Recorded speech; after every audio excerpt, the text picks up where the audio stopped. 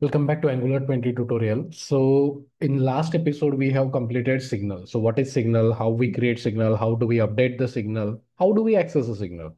Now we are going to focus on control flow statement. So what is control flow statement? So if you know any programming language, consider like you already know the JavaScript. So how do we write if else and for loop in JavaScript? Either you belong from the .NET or the Java background also, you already know the if condition, if else condition, else if condition, at the rate for, normal for loop also. So whatever the if else and the conditions you know, or the loops you know, same we can do in the HTML only directly. So that is nothing but control flow statement. So let's say condition wise, you need to render some element. So you will use at the rate if, at the rate else, at the rate else if, or some element you want to iterate based on some array. So you will use at the rate for loop. Fine. So let's see that. Let's create one more component. So for every topic, I'm creating one extra component so that you can also find the code for that particular component, particular topic in that particular component. Fine. Let me just quickly create ng generate component, control flow, enter. So this will create my component. Now again, we have not created the routing, so we need to render this component into our app component. So again, we have to go to app.ts. Here we need to remove this and we will import our control flow statement. Fine. So this is we have imported. Then in HTML, we need to render the tag of it app hyphen control flow. Fine. If I save, let's reload one more time. So now you can see control flow statement is coming over here. Means our component is able, we are able to render our component. Now, so let's open this. Let's open side by side. Now, again, one more thing, like if you are new, please do like and subscribe and join my WhatsApp group channel also, which is mentioned in the video description. Now, so control flow statement. So let's say you have a button and on that button click, you need to hide or show something. Okay. So what we can do is, let's create a table. Inside that table, let's have a tr, td, one more td we will have inside this. Here I will say a paragraph. This is sample para. Okay. So I have a paragraph over here. And in second td, let's create a button. And here we will say show p. One more button I will create that will be hide p.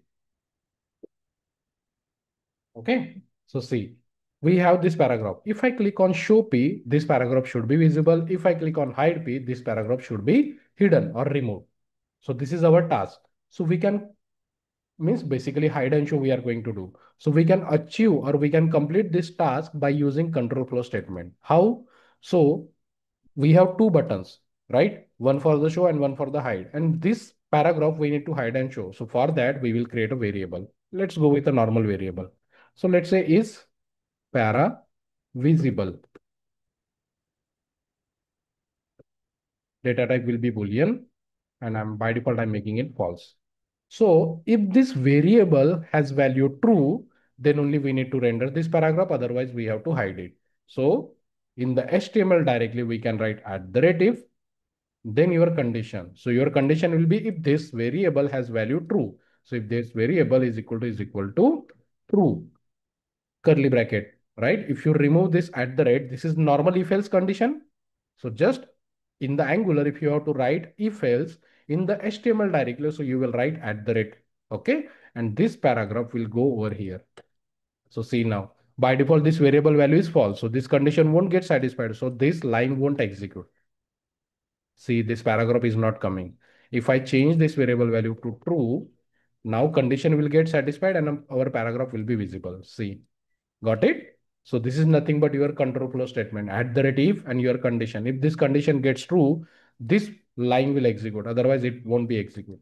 Now we just need to make it dynamic. So we have two buttons. On respective button, we just need to change the value of this variable. Fine. So what we can do, again, click event, show p, just a function I'm creating, function name, round bracket, curly bracket, enter. What we need to do in this function, we just need to make this variable value to true.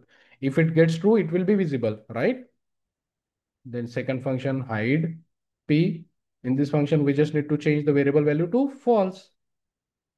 We could have done it with a single function also, but considering like everyone should understand, so that's why I'm going with the two different function. And this function, I will put it over here. Fine. So see, we have two different function and two different button. We are calling the respective function on the respective button. In case of show p, we are just changing this variable value to true, and in hide, we are making it false. So see now, by default, it is available. If I click on hide, see that paragraph is hidden. If I click on show, it is visible. Hide and show. Let me show this also inspect. So by default, you can see paragraph is available over here. If I click on hide, see that paragraph, that p tag completely got removed. It is not like it's not display none. It has actually completely removed that from the DOM. Okay. So this is how our if else work. Let's say if this variable is true, we are showing this.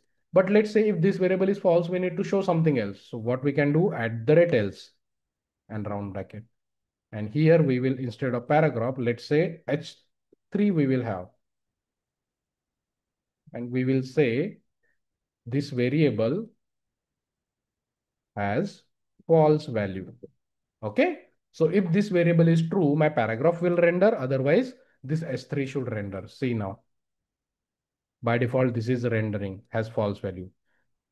Okay. If I click on show, see, paragraph is coming. If I click on hide, see, his paragraph has false value. Got it? So this is your if and else. So if this condition, whatever the condition you pass over here, if this condition gets true, this line of code will execute. Again, so many, again inside this, let's say you have a span tag also, sample. Okay. In else also, let's say you have small tag. So many parameters, so many HTML elements also we can now. So if this condition gets true, whatever the code you have written inside this curly braces, all will render. Otherwise, it will go to the else block. Okay. See, small tag is coming and paragraph is. If I click on show, see, sample and the sample para is coming. Okay. So how you know, what do you know from if and else? How do you write in the programming? Same thing you can do it over here. Just you need to use at the rate symbol. Okay. So this is your at the rate else if. Now that ladder, if else ladder we need to see. So for that, what example we can take? Mm, let's say starting month name data type string is equal to, I'm keeping it as empty. Let's say in this variable, if we have let's say JAN, so we need to print January. If it is has FEB, so we need to print February, like that.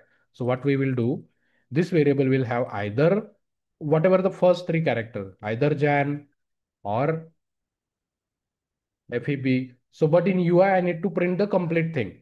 February, January, some complete name I need to print. So let's create one more TR. Sorry, TR TD. Now here, let's say at the rate if condition. First condition will be if this variable has value Jan. So what we need to render, let's say we have a span tag January. Okay. Then at the rate else, one more condition is there. Again, if, right? If start month name is equal to FEB, then we have curly braces. So again, we will have one span, and here we can have February, something. Again, like this, we will have so many condition. Okay. January, February, then we will have MAR, and here we will have MARH, March, APR, April, like this. So condition will keep on going. Fine. Let's see now. So currently this variable has FEB value. So see, February is coming. If I change this, or let's create one more text box over here, and we will bind that variable to the text box. Let's say this variable, we need to bind it to the text box. So that once the text box value get changed, it should assign to this variable also. So we have to use ng model. So if we have to use ng model, forms model we have to import. And this variable, we need to bind it over here. Square bracket, round bracket, ng model is equal to double quote variable. So see now, by default, it is February. So February it is. If I say MAR, see, March is getting printed. If I say Jan, see, January it is getting printed. Spelling mistake is there, but see. Got it? If I pass something else, currently it is not showing something. So if I provide the wrong input, so finally an else block should be needed, na? So like this, and here we will say span wrong input. Fine. Let's see now. Okay. If I refresh, if I provide something, see wrong input. If I provide proper value, I get the C. Okay. EPR. Understood? So this is how you can write the if-else ladder also, just like how you might be writing in JavaScript or any programming language, right? So same like that. Just make sure you add the @ symbol. Otherwise, it will be string only. Fine. Now, so this is your @ if and else. Let's say we create an array of city. So city list colon string of array. So string array symbol like this. We will have Pune, Mumbai, Panji, Nagpur. So you can see we have got array of city. Okay. Now what are the elements we have in this city array? We want to render in the UI in, let's say, in ULLI. So now we have array of list, right? So we have to render it somewhere. So let's create one more td, let's say ULLI. So when we talk about ULLI, our li should be multiple, right? UL should be single, and inside that UL, we should have multiple li. So we can use @for loop over here like this, and we will iterate on the for loop on this. Okay. So now you are familiar with something like this. In JavaScript also, we have something like this. So similar to this, we have it over here. And which element we want to iterate? So li. So li will go inside this. Sorry. And in item, we will get the 1111 element, whatever the element, just like a for loop iteration we do now, or for each loop, whatever you are familiar, or in loop also. So item. So in item, we will get the each element. It's like a iterating, no? So every for loop it is iterating, we will get the different item. See now, we got Pune, Mumbai, that many li got created. In our array, we had those many four element. So my four li got created. Let me show you this also. See, we have got one UL, and inside that we have got four li. Clear?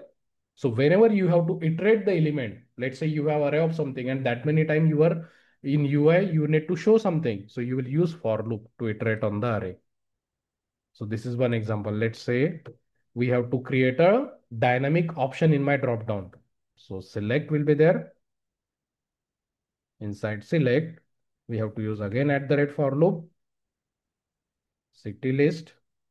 What do we need to iterate? Option. So option, and inside this, we will print our item. See, now we will have a single dropdown with multiple option. Got it? So this is your @for loop. Okay. Now this was your array of string. Let's try to create array of object. Let's say student list. Now I'm going with any because I want to explain you like how we create class and interface. So let's go with this. Inside this, we will have array. Let's say name AAA city. Let's say Pune is active colon false. Fine. So we have this one object, just like that, one more objects we will create. So, oh, sorry. This is first object. Let me just copy paste. Fine. So we have, let's say, four element. Let's change the values.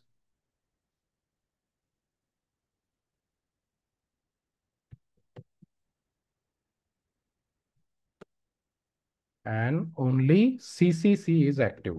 Okay. So see, we have created a student list which is having an array of object.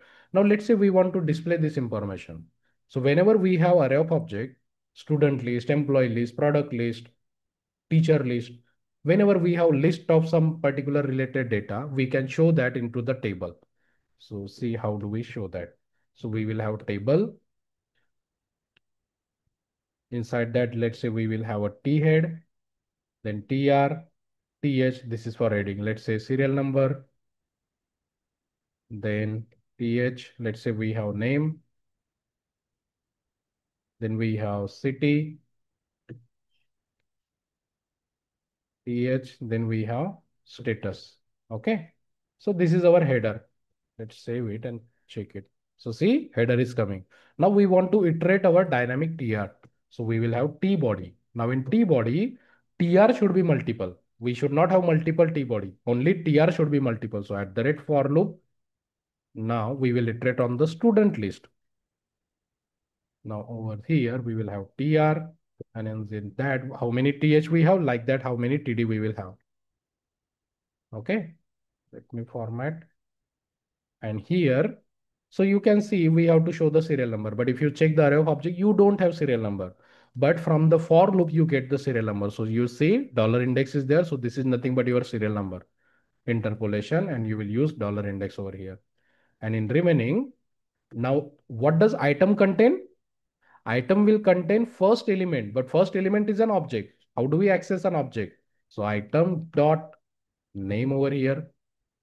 Okay. Then again curly brackets, item dot second parameter, second key, that is city.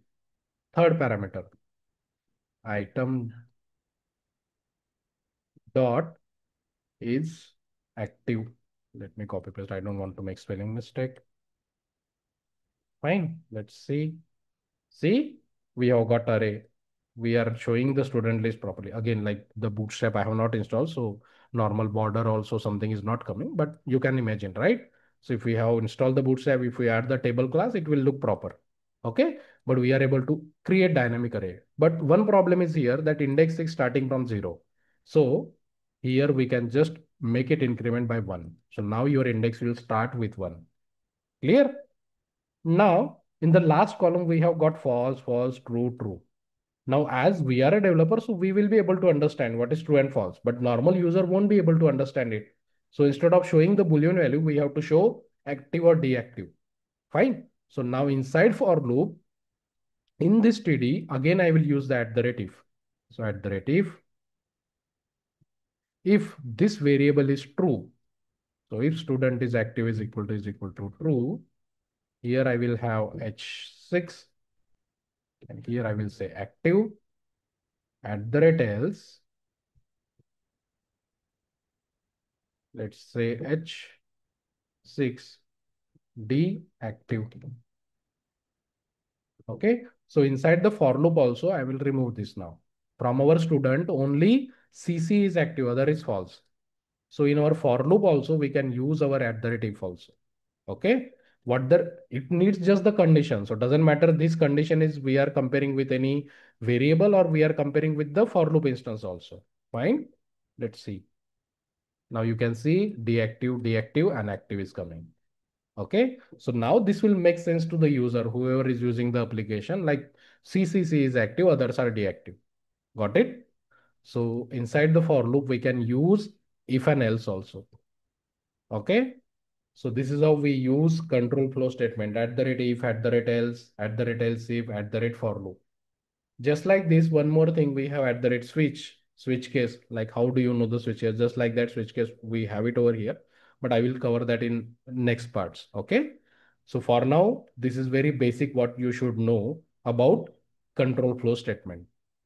Normal if else ladder, and your for loop. This is your normal for loop on the string array, and this is your for loop on the array of object. Fine. I hope it was clear to you. Again, I'm repeating, please do like and subscribe and join the WhatsApp group which I have mentioned in the video description. That's it.